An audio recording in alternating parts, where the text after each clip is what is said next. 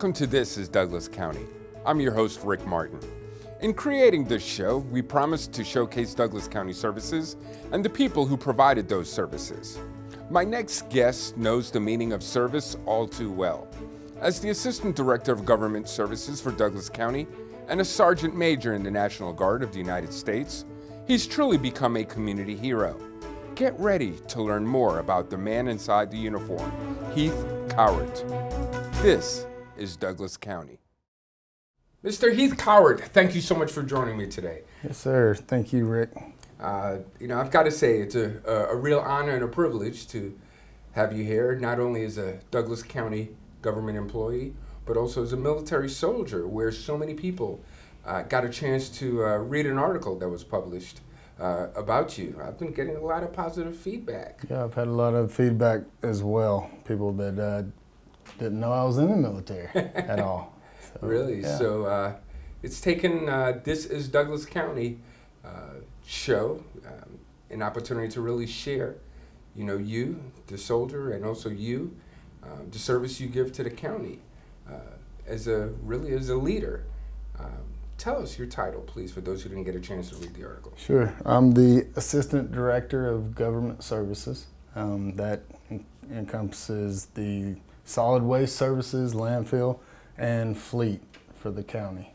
Okay, and those who may not understand what fleet is, which we recently, did a show about. Right. So fleet is every government vehicle that the county has. So all the police cars, all the emergency vehicles, fire, EMS vehicles, everything that any government department drives to do their job. Those vehicles or assets come through fleet, and we're in charge of ordering parts for them, keeping them on a normal maintenance schedule, and fixing repairs, anything like that. So it's quite a job. So when a vehicle becomes disabled, so to speak, and it needs to be towed, that's pretty much where you guys come in, huh? Yes, it would come into the shop off of Fairburn Road at our new facility, which is it's a lot nicer to do the job. Gives our mechanics more room, better equipment, better technology. So it's been great having this new facility to go to, and it just brings in more. It's easier to find mechanics who would like to come and work for the county. We're, as a private agencies, pay more than a government agency, so we always have that constant challenge of getting good people in when they can make more at a private. But one thing I noticed since joining the county myself is really the value of many county employees with the experience. I mean, I don't have statistics right now, but I have come across quite a number who have left private industry to work for the county, which speaks of great pride, I think. Oh yeah, so I find that we have really two ideal categories. We have people that have retired or are right at retiring, and they don't want to, they still got a lot of service left, and they don't want to sit at home. They want to do their job, and they need benefits. So they come into the county with 20, 30 years of experience and one retirement under their belt. And that's that's ideal. They're not looking for money. They're just looking for a good job and good benefits, and we provide that, and they give us great service. So works out good. We also get a lot of new, fresh to the market technicians and talent. Yep, and those are great as well. We've got some pull with West Central Technical College and things of that nature, and they let us know. West Georgia, you mean? West Georgia Technical College? Yes. West? Okay. Yes. Okay. And they let us know basically you've got a graduate of there, and they show them the way to the courthouse and where the personnel department is, and they can fill out their applications. And we get some of those in. We also get some of those out as soon as they get some other certifications and hit the road for their own experiences. But that's kind of, in general, the two different groups of people we get as our mechanics. You know, it's encouraging you talk about that because that's one of the things. We have job openings. And I think it's important that, you know, we let many people know that, you know, apply online to celebratedouglascounty.com. Absolutely, yeah. Tell me something. We talked about, you know, what you oversee. We mentioned fleet. You also mentioned solid waste, and we are recording here at your offices at the solid waste facility.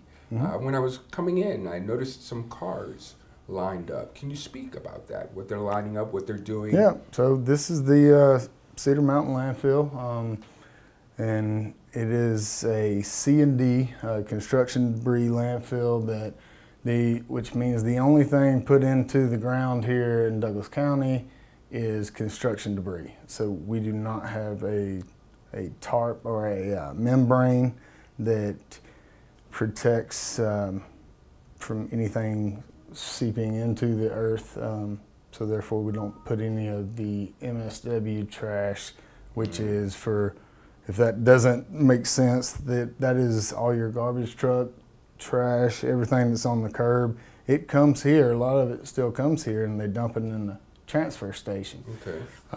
Then we load it into the back of open top tractor trailers. Gotcha. And we ship it to Grady Road to Republic. And so it goes in the ground there in a lined landfill. Anything that has wood, construction, tree debris, anything of that nature, we do put that in the ground in the back. And we cover it up once a month, and we seed and straw it, and that's basically the only thing that goes in the ground here is that, and everything else runs out of a transfer station. So tell me, what are the hours of operation that could really help our viewers? So we're 8 to 5, and Monday through Friday? Monday through Saturday. Oh, that's good to know. That's right. Saturday is our busiest day just because everybody's off. So right. if you're coming up here, get up early and get ready. Have your coffee while you're sitting in line, right. And you'll get in and out no problem. We average around 700 transactions, really? 700 different vehicles that come in here with either pulling a trailer or the back full. And yeah, they come in, they dump, they come back in, weigh, pay, and head out. We've got an extensive recycling center as you come across the scales. And you beat me to the punch because I was just about to ask you about that. It kind of rolls off there. Nice. You go through and we have it all sectioned off exactly what needs to go where. Scrap metal, bicycles we have. And you know, it's funny because when I joined the county, a lot of people didn't know that we have recycling, you know. Yeah. We do, and people can come right here, you know, to do that, you know, so. Absolutely. And we really make it easy for them because you can pull in, you don't go back into the landfill, transfer station. There is some mud depending on the weather, and big trucks are coming in and out constantly there, so there can be some issues that people don't want to drive their $50,000 vehicle into and drop some stuff off, and I understand that totally, but here at the transfer state or the recycling center, each little spot you stop and it's neat. We keep it organized. We have inmates and a deputy who, from before we unlock the gate, they're down there sorting through things and already starting to put things where it needs to go, and we'll help people offload things if they need it. But we've got plastic, glass, cardboard, you name it, we've got a place for it. All of those things. Now, we don't make money on all those. It depends on the market, but we deal in tonnage, so even a few pennies here and there at the end of the month makes a difference. And really the value is presented to the residents or anyone who's coming through to recycle. That's right. And we're helping the environment. So Absolutely. It's really good to know. Just in explaining to me about our recycling process here at Douglas County, it's very clear that you're so knowledgeable. Now, how long have you worked with Douglas County? With Douglas County, it'll be 13 years this December. Wow. Yeah, 13 December years. 4th. Man. Yeah. Now, were you always with government services? Or No. I was with engineering. Okay. I'd done engineering technician jobs for probably 4 different engineering companies prior to the county.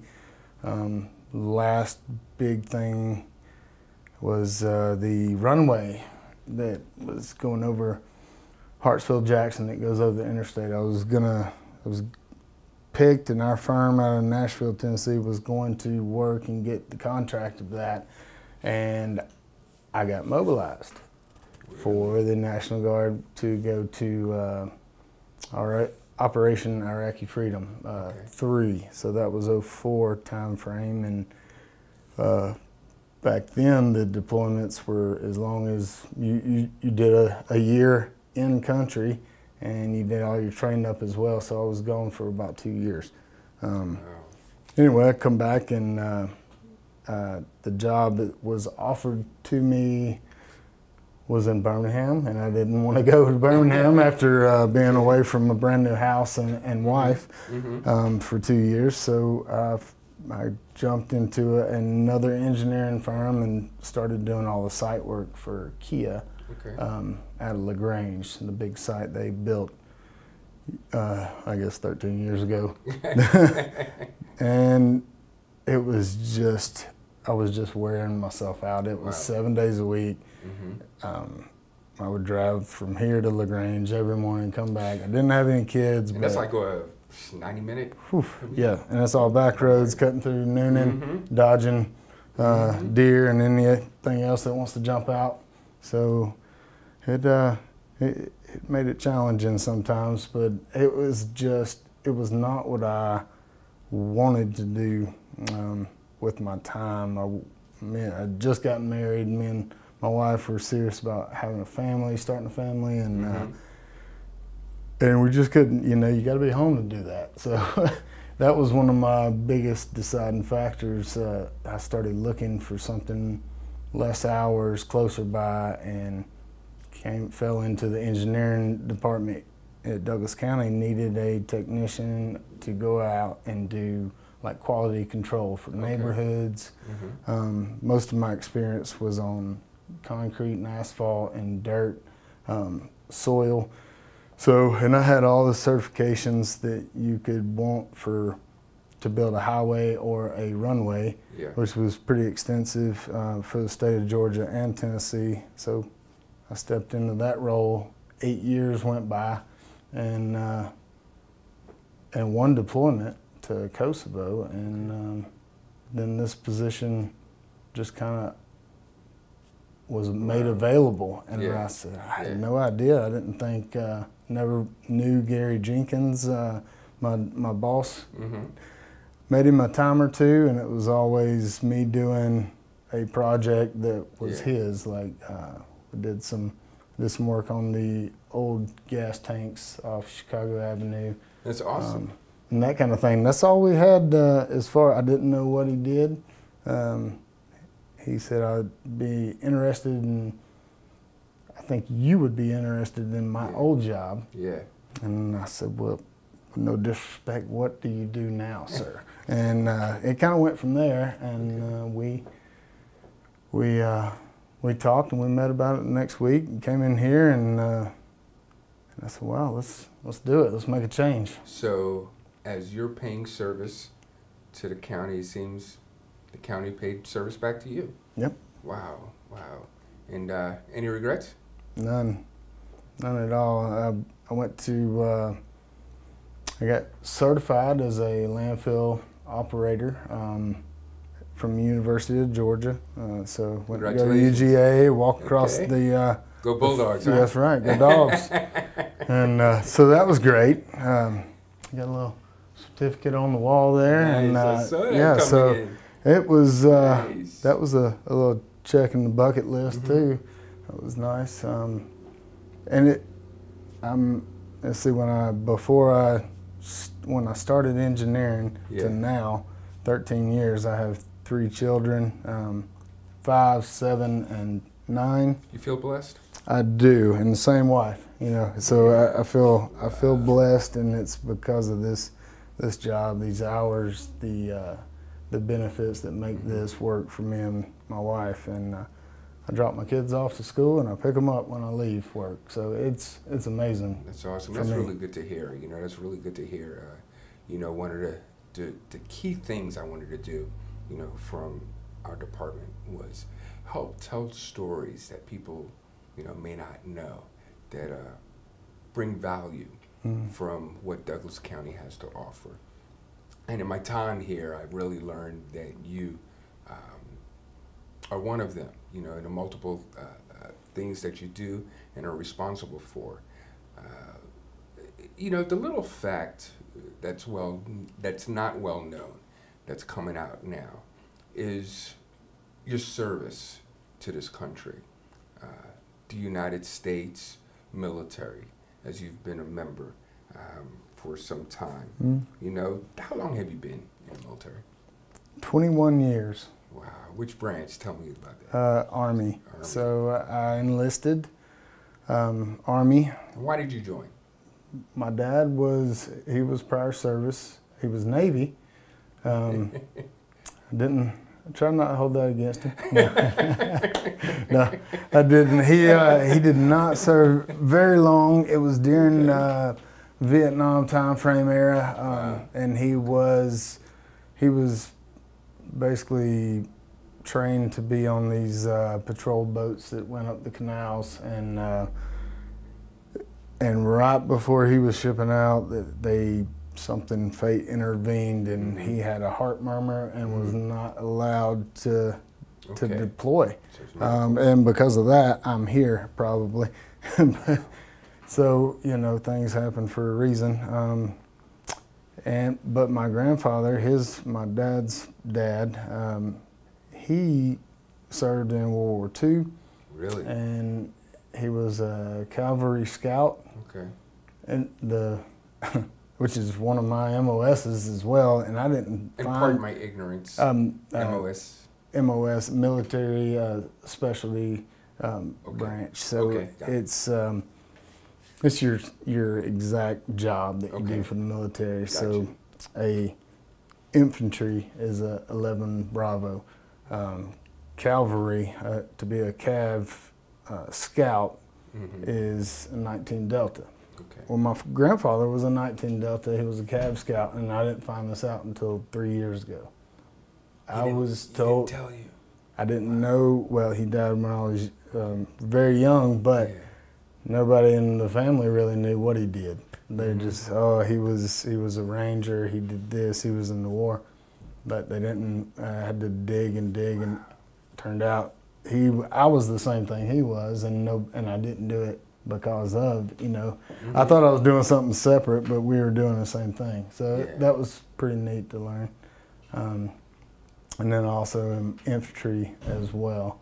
You know, I got to tell you, just as you're speaking of him, I tell you, the apple doesn't fall far from the tree.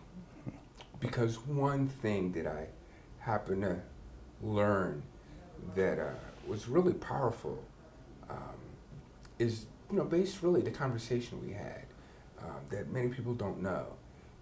The conversation of, that brought you to be a decorated soldier, bronze awarded soldier. Tell us a little bit about that. Well, how do you, as much, as you're willing to, because, I respect how humble you are, and, it goes without saying, but the reason I'm asking, I want to be clear. It's such a powerful, inspirational, encouraging story that you bring as a Douglas County employee and service to your country that, I just want to hear it, because at this time, it's this will be airing through November, where we have the Veterans Parade, Right. Parade, But tell us about that. What brought that award? Okay, so in '04 and to '06, we deployed to Iraq for Operation Iraqi Freedom. 3, it was during the surge. If you maybe remember, that was what the big media was pushing during that time frame. So I was a scout platoon. I was a E5, a sergeant, buck sergeant. Most of us were. And then I had a truck, one Humvee. So our normal duties would be route clearance. We would do recons of routes prior to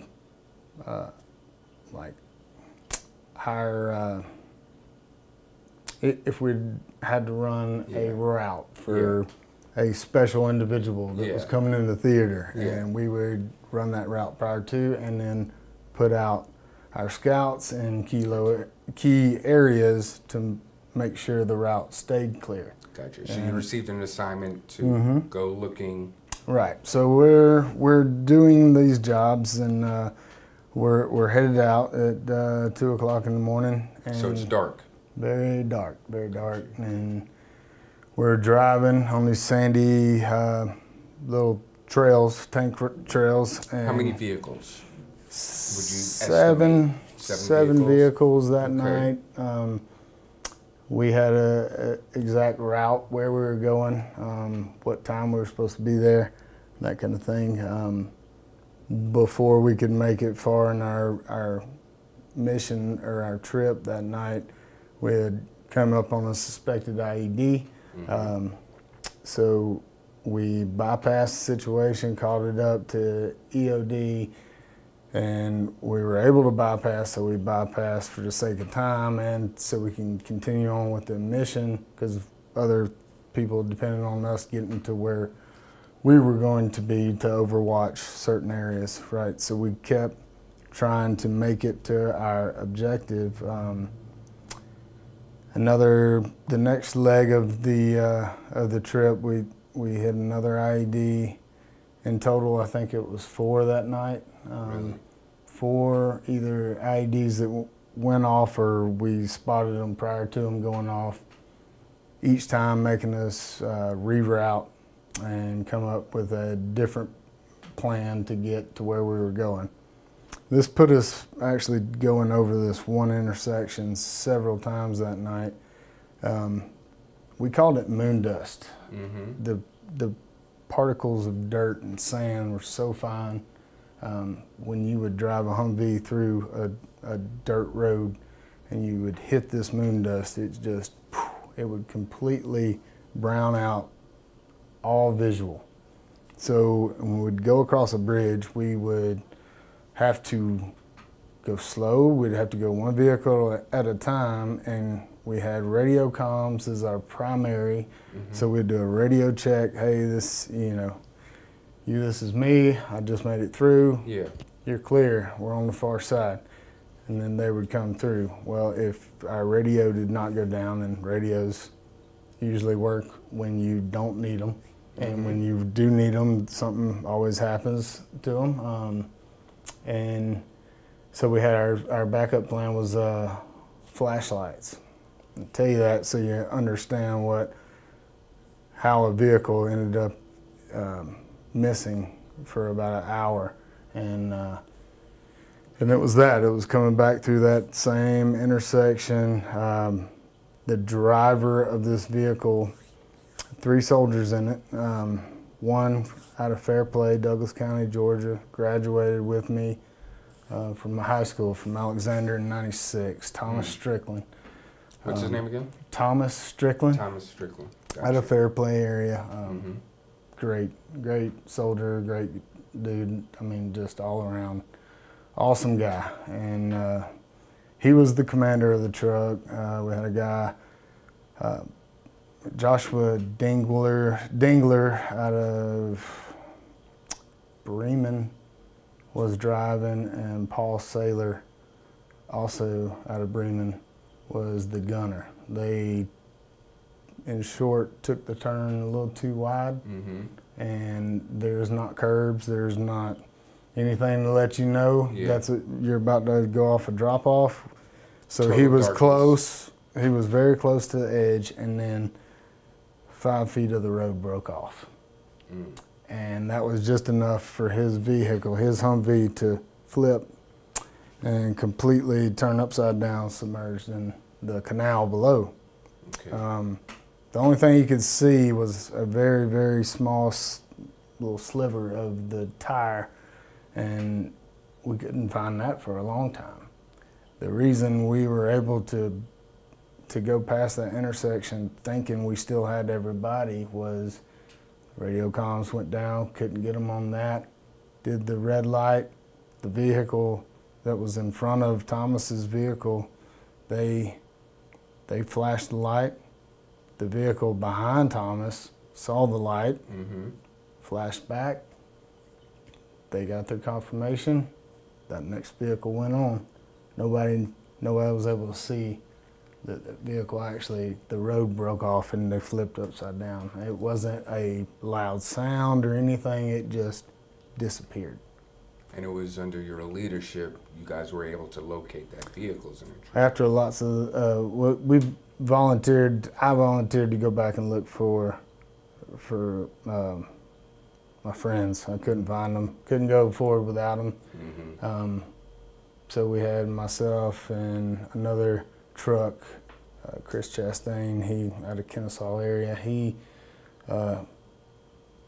We got together and we took off. We were talking to any kind of air assets in the area. We finally got some.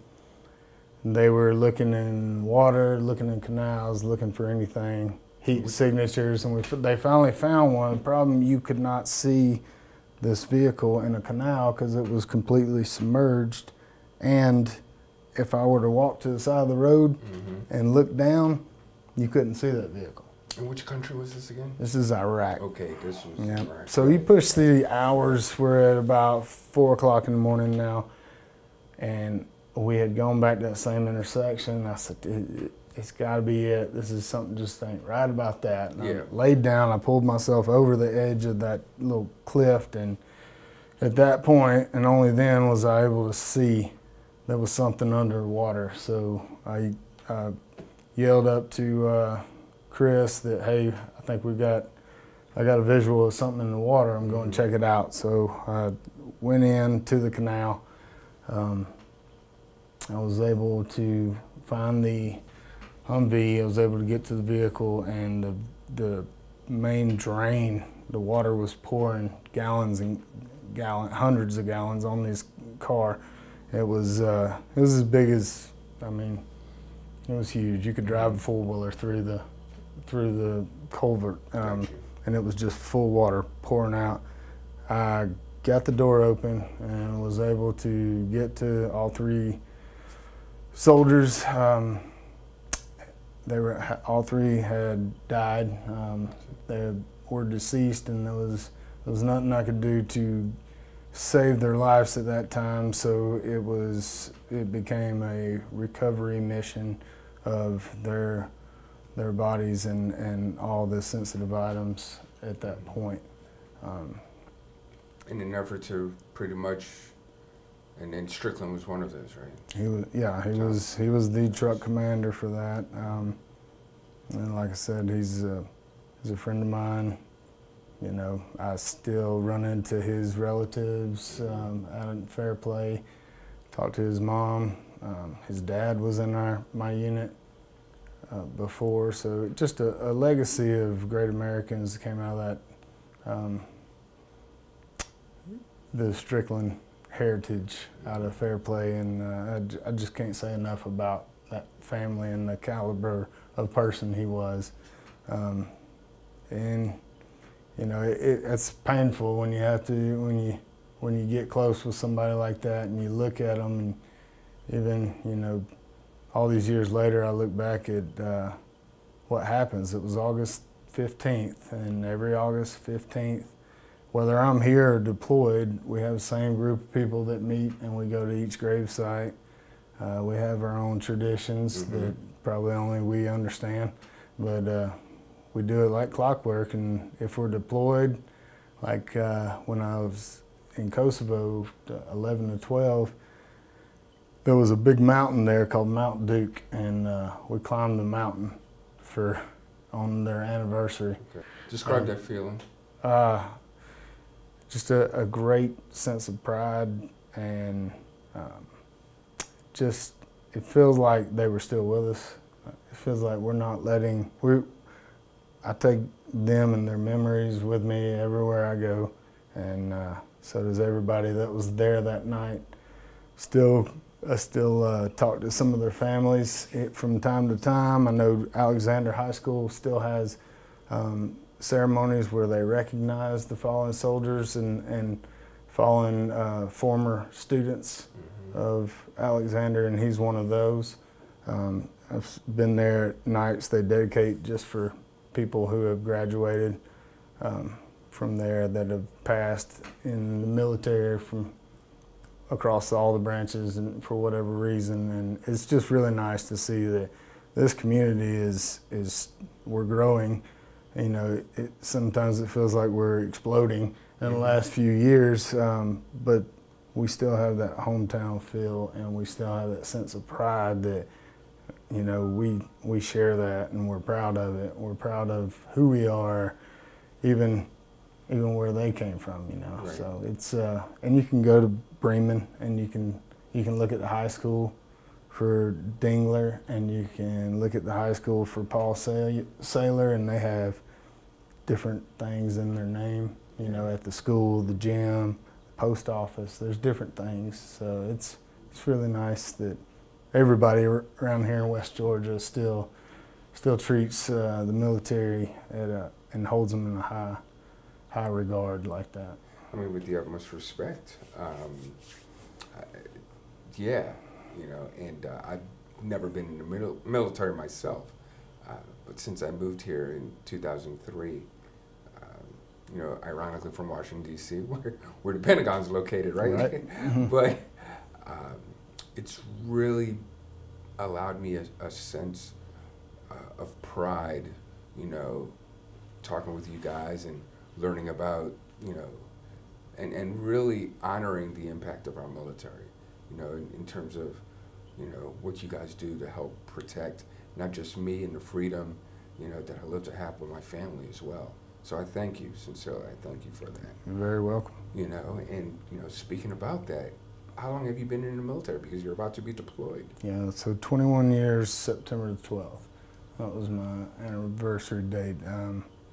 And I did active duty right off the bat. Then I rolled into National Guard, and I didn't know much about National Guard at the time, other than active duty soldiers make fun of National Guard soldiers and vice versa. But I can tell you, because I've lived in both worlds, and it's after 9/11, the National Guard, the best way to describe it to me is you took the National Guard off the shelf after 9/11. It was dusty. It maybe, you know, once it got off and you dusted it off and put it in the game that started playing, it never went back on that shelf again. And we became an active part of the mobilization, like a rotation. And so without the National Guard, the active duty soldiers our brothers and sisters, they could not get home at all to spend any time with their family. So they would augment their forces with us, where active duty would do 1 year deployed, 2 years at home. National Guard did 1 year deployed, 5 years at home, and tried to rotate everything like that. Other units are deploy a little bit more than others.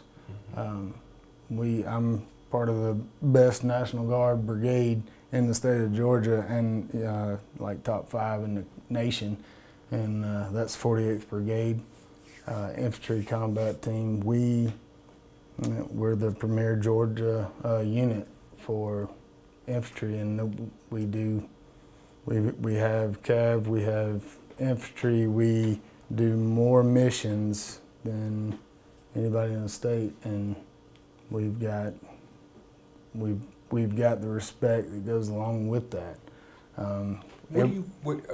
Sorry to interrupt you, but before what do you want people to know about what life is like being deployed? Because it's not every day you literally want to be away from your family as you serve and protect. I don't want to be away from my family for a minute, to be honest with you. That's the worst part. And that's what I know, how much of a sacrifice it takes, you know, that you're willing to do this. And so, but I want people to really understand how special you are. Well, it's, you get a sense of pride in the job. And, you know, I've had that before I even joined. I knew that's what I wanted to be. I wanted to be a soldier, and I became a soldier. Some people were soldiers for decades and never were in a combat situation because of the time frame. Guys in my tenure don't have that excuse, not excuse, but it's that everybody has been there. If you're able, they would send you. We've been at war for 17 years. You know, so we've been multiple times, and once you go, you see really firsthand what you're fighting against, what difference you can bring, and what your actual capabilities are.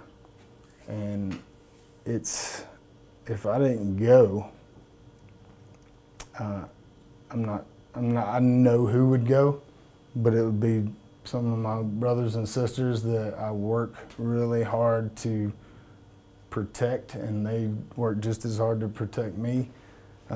Everything in my military career, you move up, right? That's the goal. And as you get promoted, you get a little bit more pay, a lot more responsibility, you know, and at where I'm at now as a sergeant major of a operations for a brigade, it's a tremendous honor. It's a huge responsibility.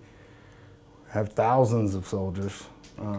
Before I had 3 in a truck. Then as I moved up, I was over operations as a sergeant major in a battalion. So I had about 500.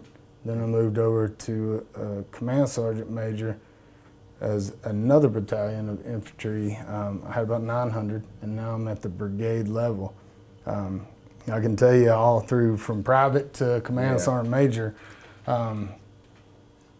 there's been a time where I said, that was a bad plan.